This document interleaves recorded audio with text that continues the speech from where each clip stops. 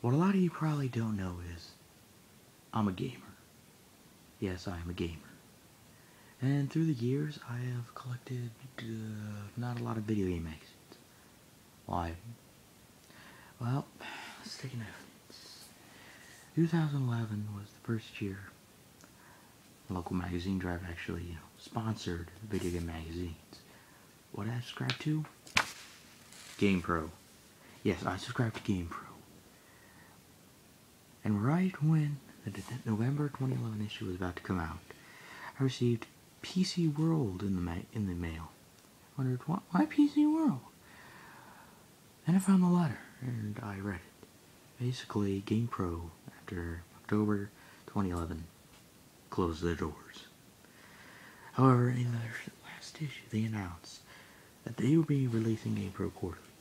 However, due to issues, it never saw the light of day.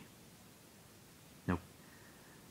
1 year later, in October 2012, another game that I was just introduced to via Barnes & Noble announced it would be closing their doors. What magazine? Nintendo Gamer.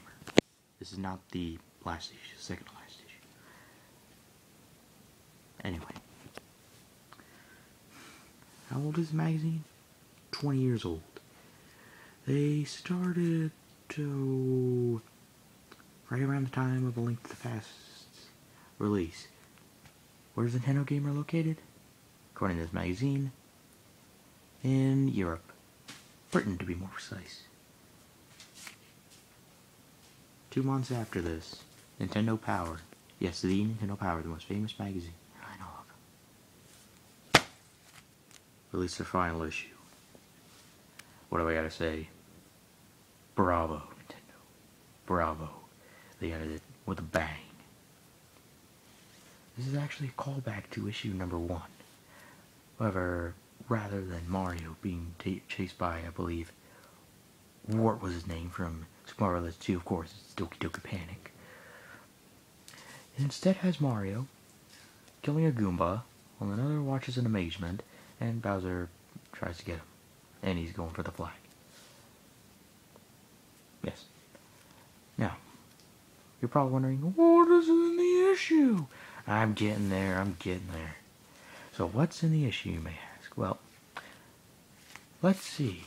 Come with me, and we'll be in a world of your imagination.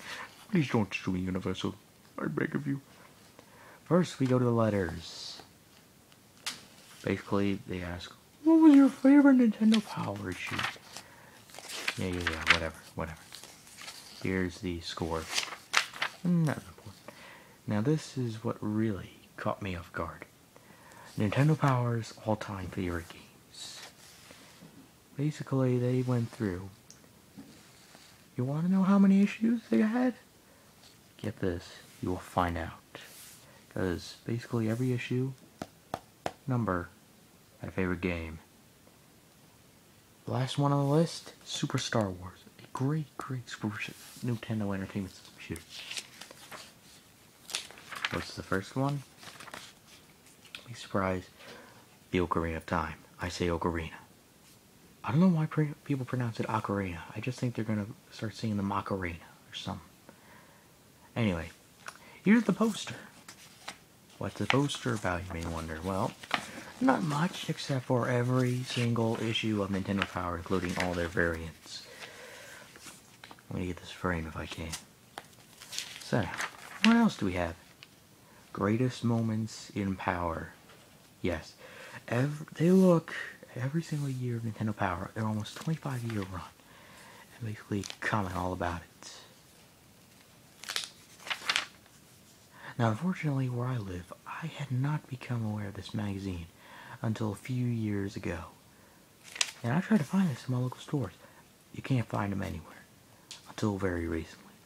Around September is when my stores where I live started stocking this. Well, they just had, well, Xbox magazine. That's it.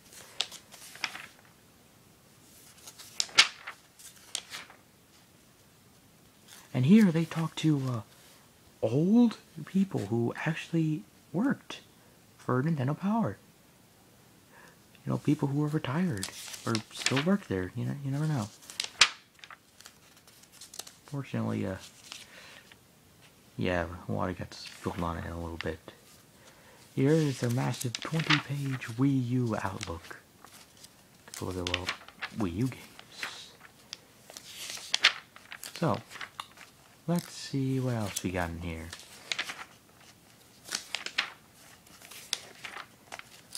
Yes, we know. Okay. Now this really caught me off guard. Howard and Nestor, however, 25 years later, were Nestor and his son Max. Basically, this dude is pretty... Basically, he's got a son. And you know what? It's pretty sad when your dad reads to you the first issue of Nintendo Power. It wasn't technically the first issue, it was the Nintendo Fun Club newsletter. And he knows the location of Legend of Zelda. Temples, gardens, whatever. Basically, it has a good memo. For those of you who feel sad about the ending of Nintendo Power, listen to what Max has to say. He states that none of this really is going away, is it? I mean, Nintendo Power was a great magazine. Had a great run, and you've got it all right here. It's like you finished a great game. You're kind to see it end, but you're really proud and happy too. And that's how you can tell this issue. Front cover to back, and here is what it ends with. Game over. Thank you for reading. Overall, what would I say about the final issue of Nintendo Power?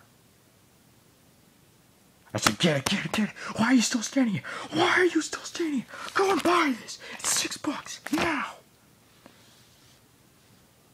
Sorry, lost my cool there for a second. But still, if you're not going to buy this, you better get it. Because from what I understand, these just got released. Barnes & Nobles started stocking these earlier this week. I just went to my local Walmart and picked this up today. Approximately 5-6 hours ago.